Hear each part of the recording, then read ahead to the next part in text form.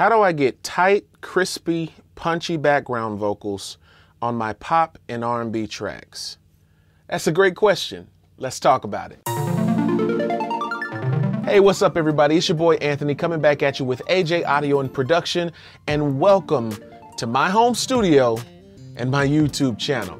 So I got a good question from somebody. They asked, how do I get tight and punchy background vocals on my pop and R&B tracks? Let's just hop into the session right now and just talk about these background vocals and how we're able to get that really tight, really crisp sound that we hear so much in our favorite pop songs that are on the radio. And let's see what we get. All right, so let's check it out. Right here, what I have is a song, a cover song that I did with my two daughters, Nikki and Trinity. Trinity was age 9 at the time, and Nikki was 14 at the time that we recorded this. It's Jon Bellion, All Time Low. A lot of parents that have their kids do summer projects and things of that nature. What I do is have my kids come into the studio and record with me. My kids can actually sing pretty good, so I like to allow them an opportunity to just express themselves artistically every now and again, come in, record, and if it's something they'd like to do in the future, then so be it, whatever. First thing I'm going to show you guys is, with this just being a for fun session, you can implement these quote-unquote rules or laws that I use within this session for your actual mix-down sessions. What you're going to find out is these are my background vocal tracks. And as you'll see, the only thing I have on my background vocal tracks is auto-tune. Like I said, this song was for fun, so I'm not trying to perfect anything and get in here and make sure that all the notes are right on top of each other. We literally recorded this song within an hour and a half. So these are all my background vocal tracks here. And what you'll notice is all of my background vocal tracks are feeding into one aux, and that's all we're going to be using today to EQ and tune. So let's just pick up right here, going into the chorus, see what we got. La la la, I try to hide, but now you know it, that I'm at an all-time low, low, low, low, low, low, low, low, low, low, low, low, low, low, low, low, low, low, low, low. All right, so let me play that without the lead vocal here. Let me mute that. And again, all the processing that you're hearing is happening right here. And we're going to break this down in what I'm doing. Let me play that again. Just right on top of it.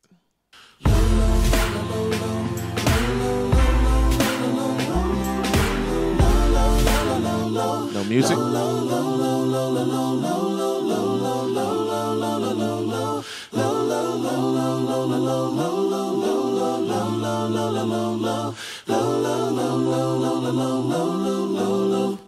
All right, the first thing you want to do when recording your background vocals and wanting to make sure that they're tight and punchy, this is like a must. I'll actually go up here to this little part to show this little trick to you. So this is a ad lib on a lead vocal, or a stack on a lead vocal. So if I play this, was a knight in shining armor in your movie. This is the easiest thing you can do to make sure that your tracks are lining up properly. Let me play that again. Was a knight in shining armor in your movie. First thing you want to do is, while you're recording, you want to make sure that all of your background vocals are panned center. Okay? Whenever I record background vocals, I never pan the vocals until after all of my backgrounds for that section are panned. I'm sorry, are set to center. Then I'll start recording. After we're done recording, I'll start widening them out. And then when we get to another part of the song, we're going to add background vocals. I'll go back in and set all of my pan knobs to center again. And what that's going to do is it's going to allow you to hear if any one of your vocals are not matching up properly time-wise. That's really important.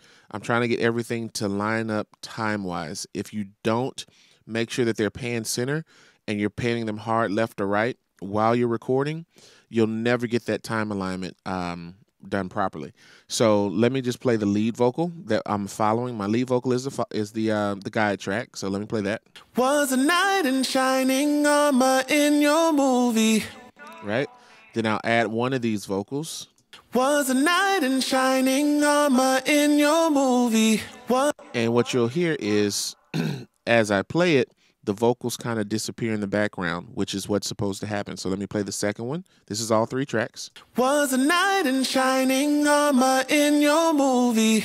So if you're recording and you start hearing the vocals disappear in the background, that means that you're lining it up properly and that your timing is on point. You can't have tight, punchy background vocals if your timing is everywhere, because you'll start hearing from all of your sibilants whenever you use P's, S, or T's. They're not going to line up properly. So you want to make sure that those line up and that your timing is proper. Once I pan these hard left and right and play it again, you'll hear that width that comes in with just this little vocal stack.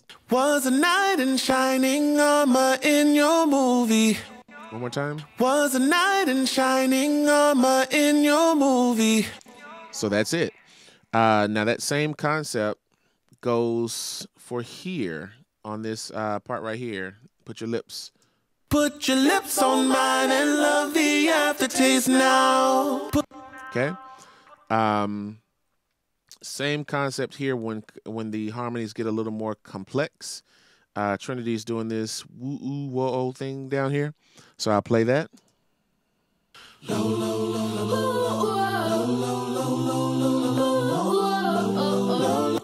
And even if I come in here, this is Trinity's verse. She's 9 again. So if I play her verse, let me bring her back in. You're the reason that I just can't concentrate. I've been trying to fix my pride, but that thing's broken. And right there, I'll show you. I've been trying to fix my pride, but that thing's broken. If I solo these two right here. I've been trying to fix my pride, but that thing's broken. And I set these to center. I've been trying to fix my pride, but that thing's broken. That's what you're looking for right there. That's where I'd say 80% of the magic in your pop and R&B background vocals comes from, is just making sure that everything's time aligned properly. I do love to get into intricate harmonies, as you'll hear here on Nikki's verse when she comes in. I've been trying to fix my pride, but that thing's broken. And then right here.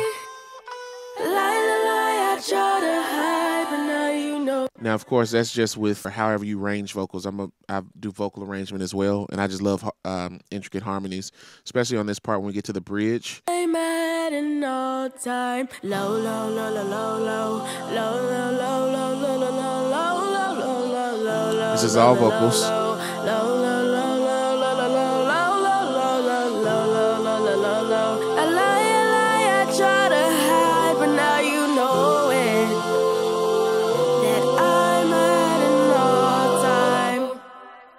Now let's get into the magic of this, because I know a lot of you are looking and going, how is he taking all of these background vocal tracks and literally not processing them at all on the channels, and we're only running through here? So let's break down this whole channel strip right quick. So no reverb, no delay, no reverb too, none of that. So just straight up dry.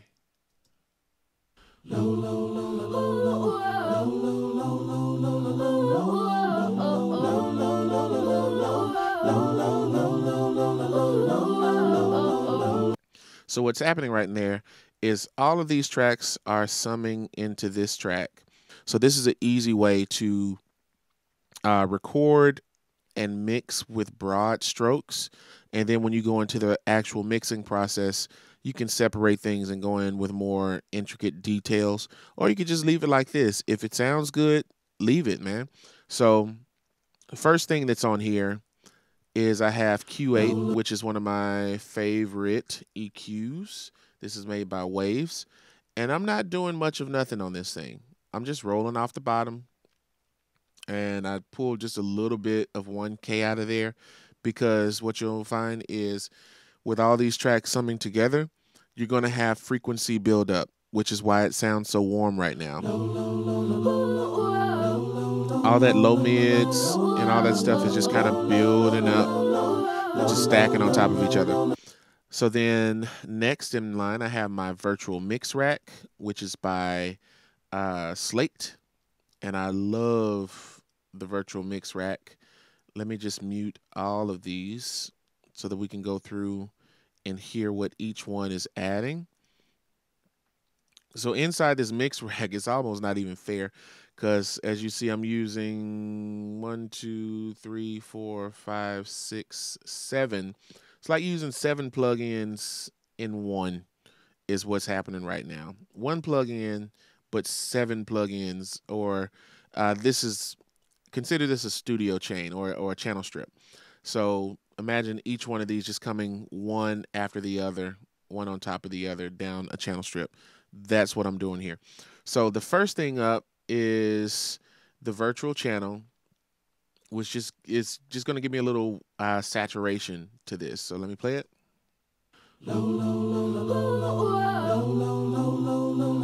That's all that's doing right there.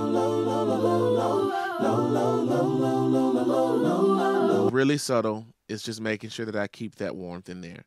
Next up, I have the EQ right here. This is kind of this is emulating, I believe it's a SSL EQ. Play that one. I'm just adding a little bit of the high end. Looks like right around in that 7, 8K, just to get that brightness out of it. That's all I'm doing with this one. And you hear that? Just adds a little top end to it. Next up, it's another EQ. This is more like a Neve EQ. And on this one, I'm just coming in around 3.2, and I'm boosting that up a little bit. Let's hear that. Without it. And with it. So there immediately you start hearing things cut through. Next up, I have the FG stressor. I love this compressor. It is so dope. I put this stuff on everything whenever I use the virtual mix rack plugin. This is always somewhere in my chain. So this is going to just take that. It's going to glue everything together. I like to call this my glue. So everything I've done here and everything that's here previous, it's just going to glue all that stuff together for me. So listen to it. Without it and with it. I don't know if you guys can hear that, but like as soon as you put that in, it just tightens it up. So let me play it again without it.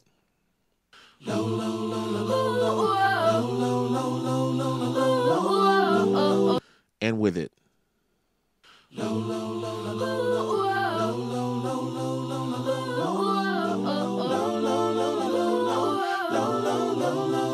It's just glue. That's all it is. It just glues it together. I love it. The next one that I have here is Revival. Revival is going to add that high, that top end, that shimmer to it. I love this plugin as well. I put this on everything too. These two guys right here, Slate, you are a genius for these. So let me play that for you without it. And with it.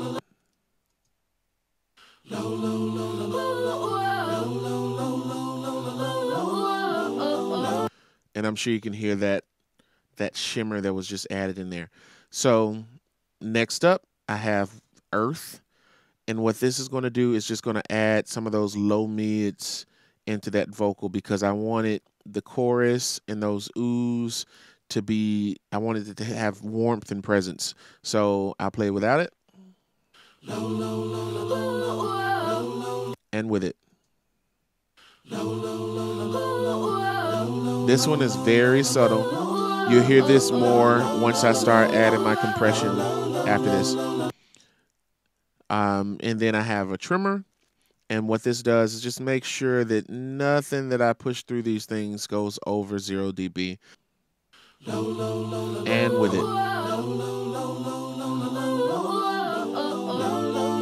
And again, it's just making sure that nothing goes over that 0 dB point. I don't want this clipping anything. That's all it does. All right, so now let's start adding the magic. Things are sounding good. And I go to RVox. This is going to do nothing but give me instant gratification with volume. So RVox is a waves compressor. You basically turn it on, bring your compression ratio down, and it automatically compresses it and makes it sound amazing. That's the best way I can explain this. So without it, and with it, and you see how everything just jumped out there and popped out for you. Now here's the thing with RVox. Once you put this on there and it compresses and boosts everything for you, you're going to have a lot of buildup within certain frequency ranges. So what I found was I was having some buildup around that 2-3K area because, of course, we did some boosting of those frequencies in here. And then once we compressed it with RVox, it became a little too harsh for me. You hear it on that ooh-oh? I didn't want that sticking out so much, but I didn't want to cut that. So I didn't go in with another EQ to cut it. What I did is I went in with a multi-band compressor and I bypassed everything except for what I wanted to just compress, not cut. I'm not getting rid of these frequencies. I'm just bringing the volume down on them whenever they get too loud. So I'll play that now with this, without it. And with it. And you can hear how it made it a little more smooth when she goes to that ooh-oh part. So that's all this is for. It's a multi-band compressor, the C4 that I'm only using for this little area right here. Now this is where all of the magic comes in. Vitamin. This is a plugin that a lot of people don't know about that they have in their Waves catalog. I have the Waves Silver bundle, and this comes with the Waves Silver bundle. Vitamin is going to add that extra air and space to just a stereo vocal, and that's all it does. It allows you to add width to your background vocals or instruments. If you look here, it's all kinds of presets for vocals and drums. If you're ever trying to figure out how to widen something or widen a vocal and you're confused on exactly how to do it, this is the way to go. Use this plugin. You'll be amazed. So this is without it.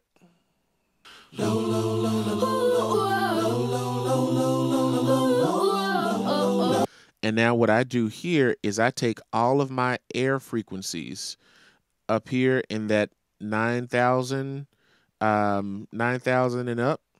I'm taking that and I'm spreading that all the way left and right. So you'll hear the width start coming in there. That high mid range, that 2,500, I'm taking that and I'm putting that about 75%, turning it up a little bit. So you'll hear that width come in. Check it out without it. And with it.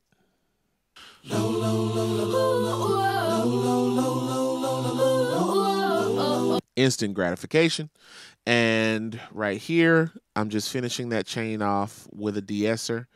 Probably can't hear much of that de-esser on here because they're not saying any S's or T's, but I'll play it anyway.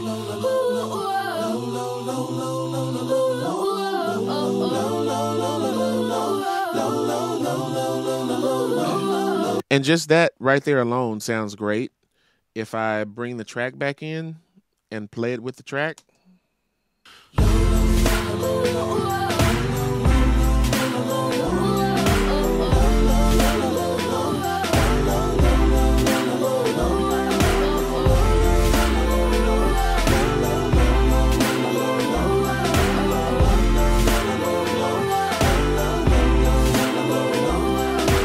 Let's put no effects. And then once I add those in, I use my effects only to create space for the background vocals and mix to taste. That's another video. We'll talk about effects, but just add those in.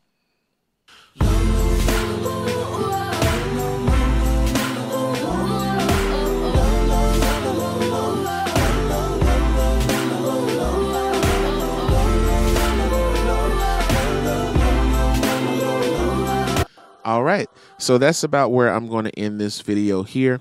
I really hope that this helps somebody out there. If you like this video, make sure you click that thumbs up button. Helps other people get a chance to see this video. Also, click subscribe and click that notification bell icon to the left or the right of it, so you can be notified every time I release a video, every week, every Monday, right here on this channel. And again, thank you guys so much for the love. This has been an amazing journey.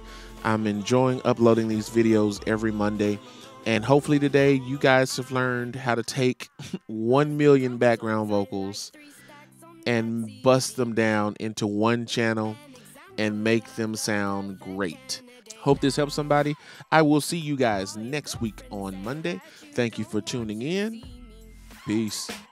You're the reason that I just can't concentrate. I've been trying to fix my pride, but that thing's broken. That thing's broken.